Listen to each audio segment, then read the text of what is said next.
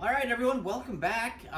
You see we have the E-Flite EC-1500 unboxed out on the table here, our kind of makeshift workbench here for tonight, and we're going to go ahead and start the assembly process. As you can see, I caught a lot of flack from my previous project, or I'm still working on, which is my P51 Mustang, the 1.2 meter. A lot of guys were complaining that, you know what, it's a bind and fly. It should take you no more than 20 minutes to put it together, throw it in the air. Well, that's true.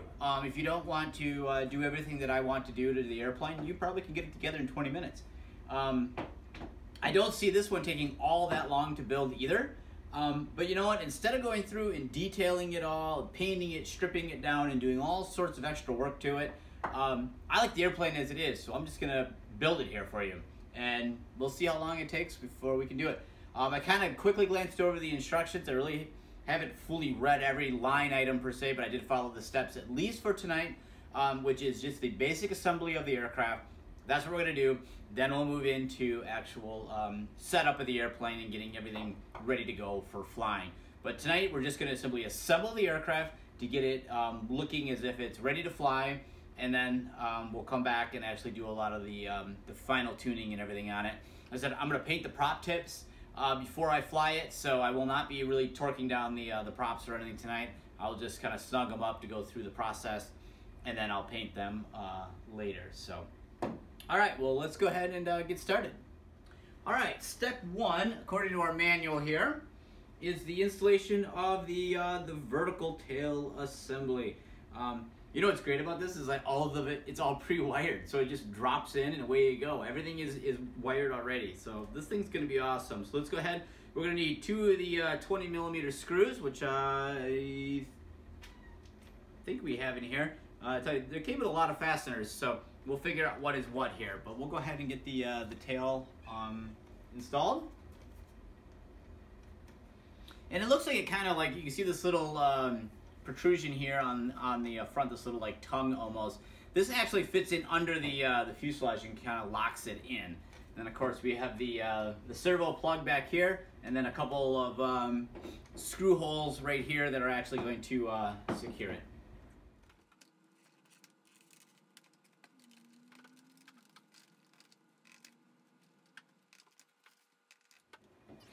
All right, the tail is installed, but if the screws in, of course, you can see it all of a sudden gets pretty tail heavy.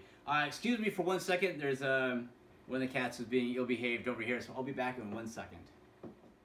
All right, that's what happens when a cat found a golf ball. If you're wondering what that noise was in the background.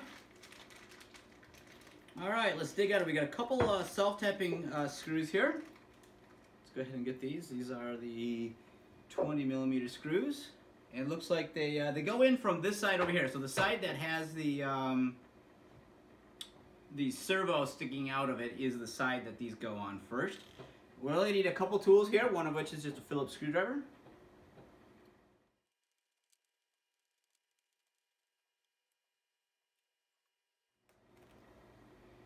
All right, so the tail is assembled. That takes it's a pretty quick process, just 2 screws and everything is plugged in. Let's go ahead and take a look at what's next.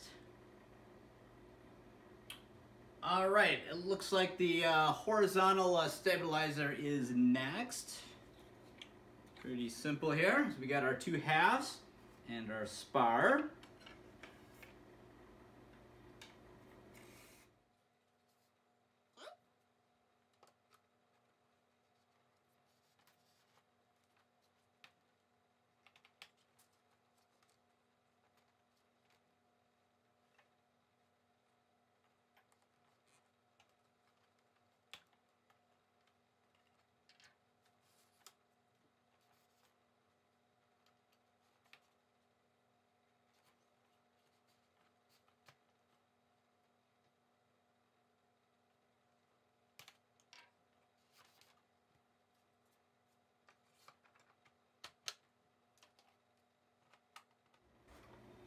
All right, these just slide on. A little bit of trouble getting the spar through the fuselage, but not too bad. Just took a few extra moments there of work. Okay.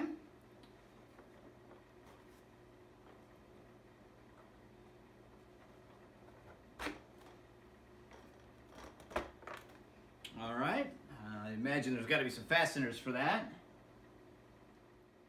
Apparently they snap into position. All right, well, they snapped into position, all right. And there are no fasteners. Wow, that is interesting. Yeah. There's little retainer clips on the bottom. There he goes. Okay, so very interesting to note that the horizontal stabilizer actually just snaps into place, and it's got little thumb buttons in there that you can release it. So no tools at all necessary for that. Took me longer to figure that out than anything else. Boy, that was very simple. Getting a little tail heavy over here. A lot of hard work going on. Next step is going to be the wing. So I'm going to move the fuselage out of the way just to give us some more room, because we are going to reconfigure the flap and the ailerons. All right, to do that, we are going to need to somehow disconnect the, looks like they're taped in. So I'm going to have to look at the instructions here a little bit just to make sure I'm doing this right. So what we want to do is, right now that the aileron and the outer flap are now connected. So this is kind of like more of an aerobatic type arrangement. That's not how I want to fly. I want to fly more scale. I want a smaller aileron, bigger flap. I like to come in and shoot approaches with a lot more flap, and I don't need crazy 3D characteristics of the airplane. What's nice is with these little kind of connector joiner pieces here, you could switch between the two relatively easily. I'm going to switch it over to scale flying first, and then we can always add these later. But I need to figure out how to just take that apart, and there's little pieces of plastic joiners here, and that's what actually go in between the control surfaces and kind of link them together. All right, to swap out the clips here, this is one of them that's already been removed. You slide this towards the gap between the control surfaces, and then they just pop out, and then you get these small pieces here are numbered to tell you just line up the number that's printed on the joiner to the number that is printed on the control surface. So that's how you align to know which one is which. So I'm going to go ahead and reinstall this, and I simply push it in and then slide it back out. So this, you push it out to install, push it in to remove, and that's as easy as it is to go ahead and switch the configuration of the airplane. It does have a little bit of tape that came with it. I don't know if the tape is still usable or not. If not, a little piece of Scotch tape will most certainly make that stick again. Yeah, I guess the tape kind of works. So we'll go ahead and just put that back down as just to make sure that those actually stay put. Well, this one I think I wrecked. So not that big of a deal. We can fix that. The big takeaway here is make sure that you have both wings set up exactly the same. That you have, if you're going to fly with the large flap or large aileron, that you fly with the same configuration on both wings. And you also make sure you don't accidentally lock the ailerons and the flaps all together. That would be a very bad thing, because now you can't move any of the surfaces because you've locked them all up. So just make sure that you're aware of what you're doing here if you're going to do something that's other than the way it came from the factory. But it's pretty simple. Just be aware, pay attention to what you're doing. I'm going to go ahead and do the other wing now.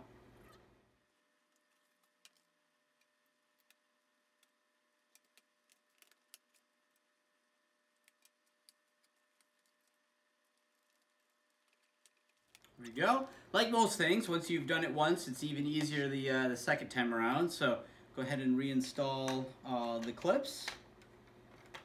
It's actually a pretty ingenious way of connecting these surfaces and give you that versatility that this airplane offers. So really, it's a pretty simple setup to go ahead and make this change. Let me just add the clear tape back over it. But yeah, that's a real easy thing to do. If anyone has this plane in Real Flight 9, you'll know that you actually can pick which version of this you want. You want the full large aileron version or the large flap version. I've been flying only the larger flap version. So, all right, let's go ahead and get the airplane back over here. Well, actually, before we can do that, it suggests that it's time to install the propellers first. So let's go ahead. A lot of little pieces of Foam everywhere. I'll be cleaning that up later. Let's grab our screwdriver here. By the way, the extra pieces that come in that bag are mostly for the floats. That's why I didn't understand exactly what they'll do.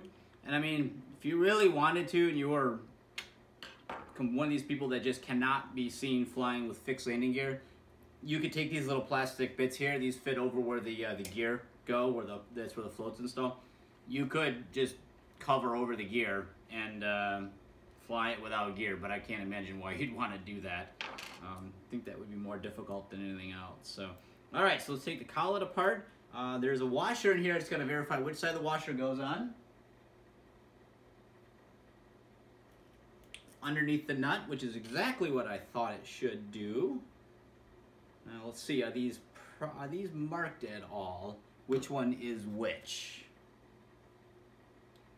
They are not. However, there's a diagram that tells you which way they point. So let me take a look at that. All right, so if you're looking at the airplane, the wing we have here should be this direction here.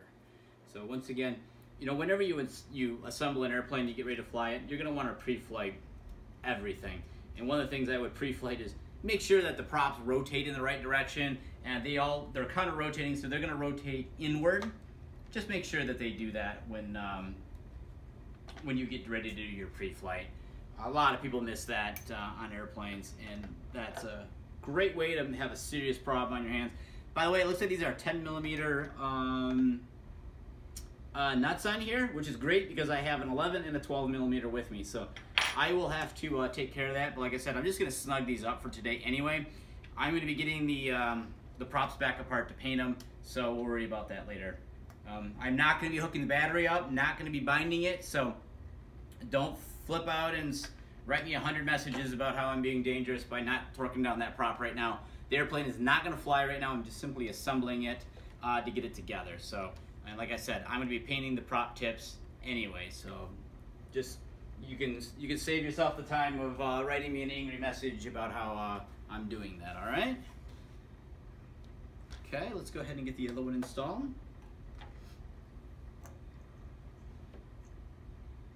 You just simply unscrew the spinner from the prop shaft here. This one's actually on there pretty good. Whoever put this one on definitely got some torque on it. There we go. Not a problem. Easily done. Pull that off.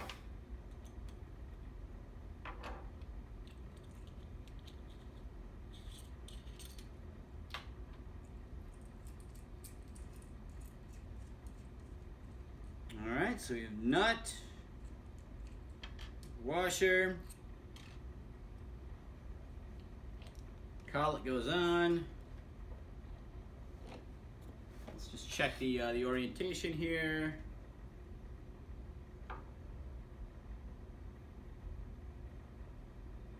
Check the orientation against the manual. Yeah, looks like these are right. Like I said, if you got counter-rotating props or, you know, really any twin, when you have the opportunity to put a prop in the wrong spot, just double check. Even my B-17 with all 4 engines and they're all counter-rotating, make sure you have the right prop and the right motor orientation. Nice thing about the E-Flite models here, they're already pre-wired, so you don't have to worry about that portion of it. But it's always good, and you know, I'm a big fan of this. Pre-flight, pre-flight, pre-flight. Check, quadruple check, double check, triple check, you name it. Make sure that before you put the airplane in the air, everything is done and everything is working properly. And that includes checking AS3X. Make sure your AS3X is moving right.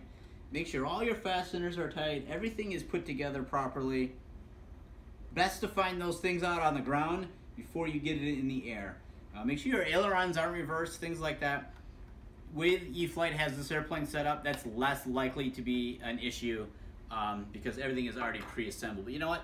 Things can happen at the factory too. So always, always, always pre-check your airplanes. It doesn't take that much longer. I'm not a guy that's gonna go buy an airplane, run to the airfield, get it out of the box, and get it in the air, and then wonder why 2 seconds later it crashed because I forgot to pre-flight it. Just double check your stuff. That's the main thing here. Let's go to the next step. Huh. It's apparently us putting the wings on. No big surprise, since we quickly ran out of parts with this thing. And we don't have much more to go. So let's go ahead and put the spar in first. I am really geeked about how E-Flite put these connectors together. I hope they use more of these. These are incredible. That's a really, I mean, these are the type of connectors that you would expect to find in your car, in the garage, not on an RC plane. Awesome job, guys. I love it. So from RC groups, I know a little bit about this next step. The very first time you put the wings on, they may take a little finagling to get everything to work and get everything to line up just right. And then after a few times of coming on and off, they kind of work themselves in. So it may take me a few more moments here than normal, but not something that's going to be too big of an issue. All right, spar is in. Let's put this on. All right, boy, that is a tight fit. Whoop! Be careful on this step. If you let go of the airplane with this much weight over one side, you may find that it's going to fall off the table, as I just found when I let go of it. So let's go ahead and get the other wing on so we can balance the airplane out. We got pieces of foam everywhere. We'll be getting the vacuum out when we're done.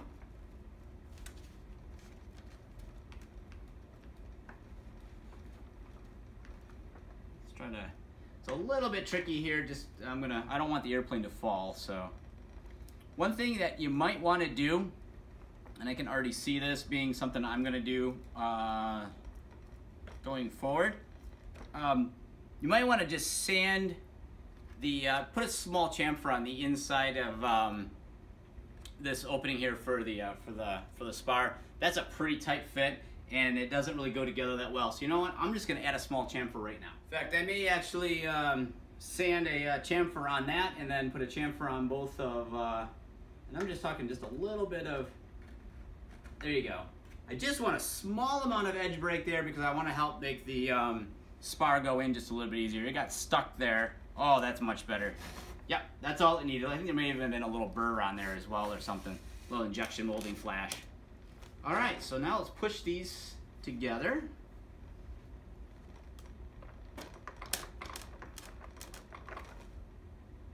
There it goes like that. Not too bad. I am covered in foam bits. That's all right. And yeah, these are little thumb screws. So we may have to still push the wings together a little bit to get everything to align up properly. I think they're pretty close. Let's just try it. I think this setup on here is vastly easier than what I had in my Cherokee, which is an airplane I do not take apart. It fits in my car. I don't need to take it apart. But I feel way more comfortable with this setup. I like this setup a lot. All right.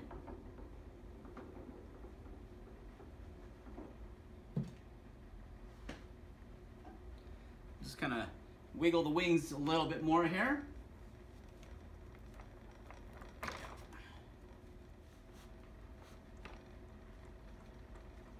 Go. Yeah, boy, I tell you what, these are really easy to put in once you get the wing aligned. Like the very first time putting it together, expect just a little bit of a, I wouldn't say even a hassle, but just be aware that it may not slide in right away on the very first time, but they're not bad to go. This one here is actually pretty far off. Let me see what I can do on that one. Go. And of course, being the first time you ever do something, you're not totally sure how everything is going to go together. Oh, looks like there's actually there's a piece of plastic or something that is actually down inside.